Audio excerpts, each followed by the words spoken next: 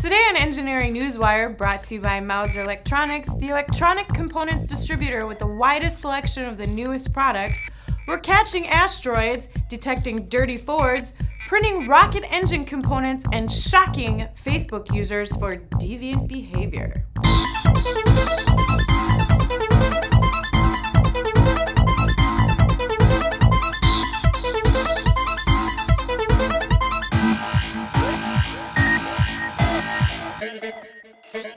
Ford has developed a system for detecting dirt on their newly painted vehicles. Dirt, which is a byproduct of the vehicle painting process in an industrial environment, can cause imperfections and weaknesses in paint and the surfaces of vehicles. Using a matrix of 16 high-resolution cameras, the Ford Paint Inspection Team can identify imperfections that are finer than a grain of salt, giving the inspectors the opportunity to buff out the irregularities before the vehicles hit the lot. In the past, detecting these sorts of imperfections was left up to the naked eye of the inspectors, but this system analyzes more than 3,000 images in less than 15 seconds.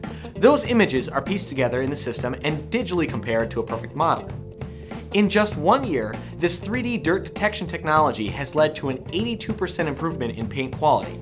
The tech is only in 6 facilities at the moment, but Ford hopes to grow that number quickly.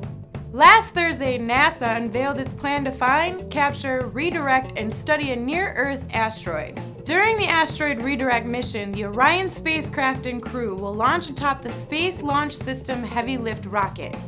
From there, the spacecraft and crew will embark on a 9-day trip to the captured asteroid, during which Orion would swing by the moon to pick up speed. It's called a lunar gravity assist.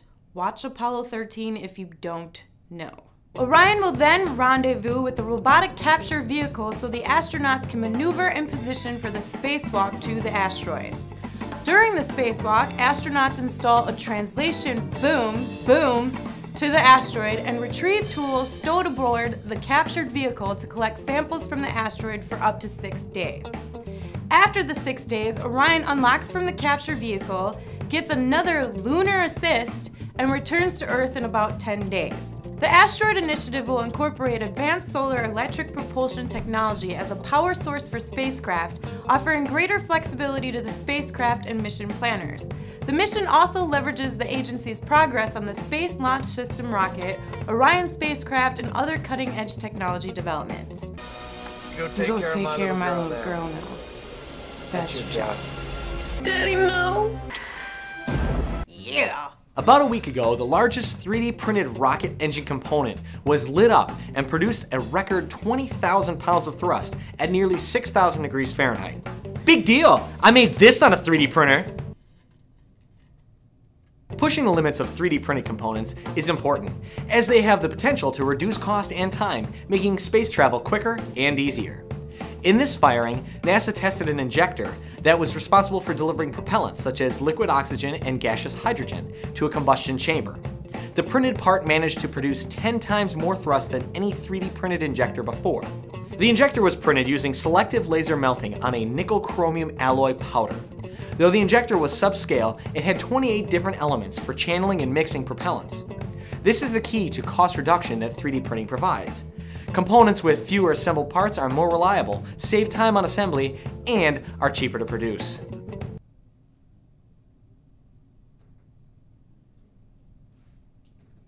A pair of PhD students at MIT are taking on Facebook and email, other social networks, pretty much every online distraction, which is pretty much anything posted to the internet, ever. Morris and Dan McDuff have created Pavlov Poke, a keyboard accessory designed to wean users from all that nonsense that gets in the way of your day-to-day.